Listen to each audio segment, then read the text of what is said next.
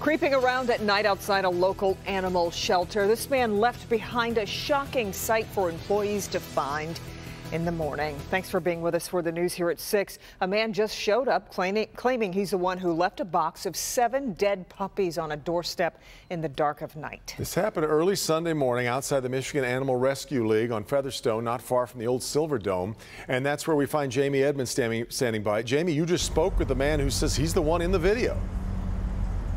Yes, I did, Devin. It was quite a surprise, but first let me give you background. As a news organization, we were called by the Michigan Animal Rescue League today because a man left a box with 7 dead puppies on their side porch here on Saturday night. An employee found it on Sunday morning. Of course, it was a gruesome sight. They didn't know who did it. They called animal control. They called the Oakland County Sheriff's Office trying to find who did it, and that's where we come in. We were supposed to help find the man, and that's when this happened. Check out the video. About 10 minutes ago, a man who says his name is Ronnie Fleming showed up to this shelter saying he is the man who left the puppies here. He said it was an accident. Nothing nefarious happened. Here's what he had to say.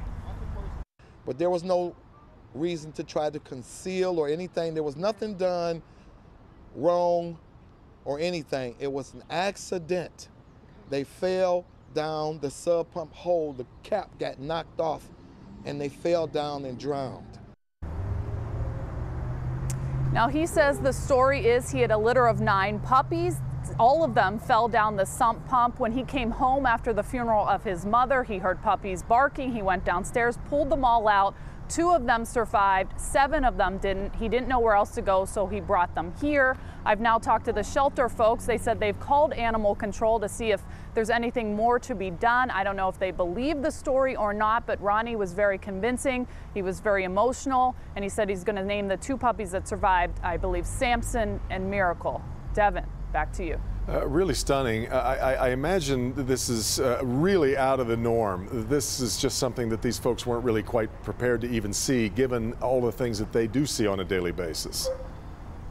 That's right, Devin. McGee Humes is the executive director here, and I talked to her, and she said, you know what, sometimes people leave animals here on the side door, the front door, but they're alive. It was disturbing to find dead puppies, and they really wanted to make sure that there was nothing wrong going on here. Sure thing.